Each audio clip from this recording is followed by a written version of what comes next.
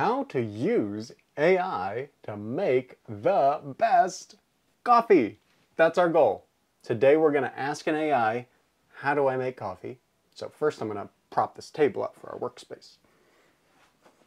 And here's our AI friend. It's Chat GPT-4. And we're just going to talk to it directly on the phone. Now we're going to switch to a different type of shot. Let's go ahead and figure out how to take my Comandante grinder and dial it in so that I can use it to get a good coffee grind for a light roast pour-over coffee. Dialing in your Comandante for a light roast pour-over is all about finding that sweet spot where the flavors you like are most pronounced.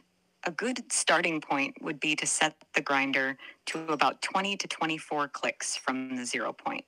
This should give you a medium grind suitable for pour-over. We are now going to ask how much coffee we should add. For 500 milliliters of water, you'd want about 31.25 grams of coffee.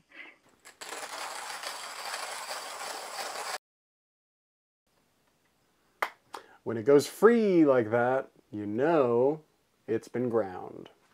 So we'll leave that there. I'm going to start the water to boil because I already know that step of making coffee. You need some hot water for hot coffee. How do I use my Hario V60 to make 500 milliliters of coffee? I've ground the beans now. I have the hot water. I have some filters. What do I do next? Great. You're all set to go. Here's a quick guide to brewing with your Hario V60. 1. Place your V60 over your carafe or mug and insert a filter into the V60. 2. Rinse the filter with hot water to remove any paper taste and to preheat your V60 and carafe. Okay, I've pre-wet the filter and now there's water at the bottom of my carafe. Go ahead and discard the water that you used to rinse the filter.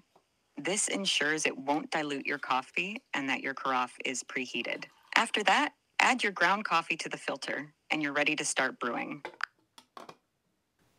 I put my coffee grounds in the filter now. What's next? Start your timer and pour enough hot water to saturate the grounds evenly for the bloom. This should be about double the weight of the coffee. So for 31 grams of coffee, use around 60 to 70 milliliters of water. 2. Wait for about 30 seconds to let the coffee bloom, releasing the gases. 3. After the bloom, continue pouring the rest of the water in a slow, steady spiral motion, pausing when needed to avoid overflow until you reach 500 milliliters. Let the water drain through the grounds completely, aiming for a total brew time of about 2.5 to 3 minutes. What's this part of the process called when I'm just watching the drips come down and waiting to be able to be poured? This part of the process is often referred to as the drawdown. It's when the water is passing through the coffee grounds and the filter, extracting the flavors and aromas before dripping into your carafe. Our coffee is done.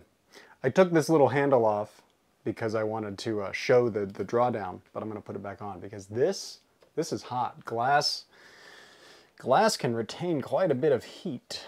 Let's try our coffee. In fact, let's do this. We'll get the nice pretty shot.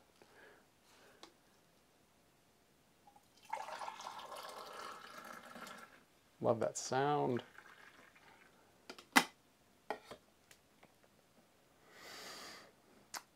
If the best is had, I'll leave it this way.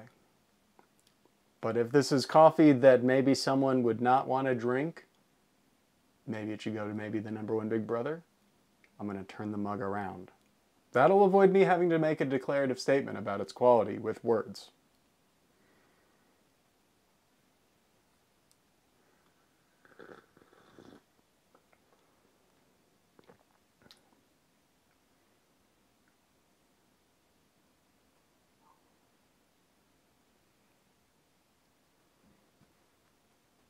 This is great. This is good. It's, I would say, at minimum, equal to how I've been brewing. And it involved a fair number of slightly different steps than I've been taking.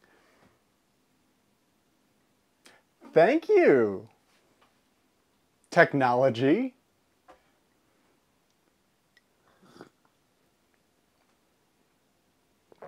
This is great. I love it. Well, that was all I had to teach and all we had to demonstrate today. How to use AI to